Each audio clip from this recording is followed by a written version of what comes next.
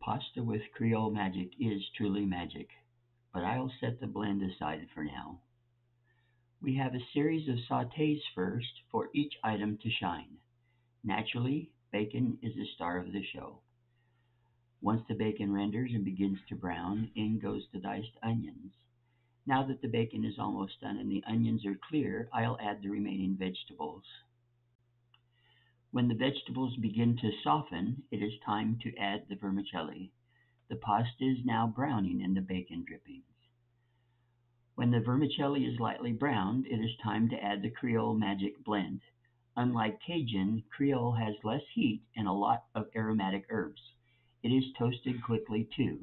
The color will darken and a wonderful new smell will waft your way. I'm using canned tomato sauce to quickly stop the spice toasting and add its own distinct flavor. Now it is time to add enough water to develop the pasta. Be conservative, you can add more if needed. With cheese and sausage, a delicious and nutritious meal. With but a few ingredients and Creole magic, I'm making a sausage and shrimp stew. I begin by browning andouille and diced onion. Now in goes the Creole magic, blended with 3 types of chili, 3 herbs, and 4 vegetables. From African influence, a little sugar is added. I'm adding only water as Creole magic contains plenty of natural flavors, but you can use stock if you wish.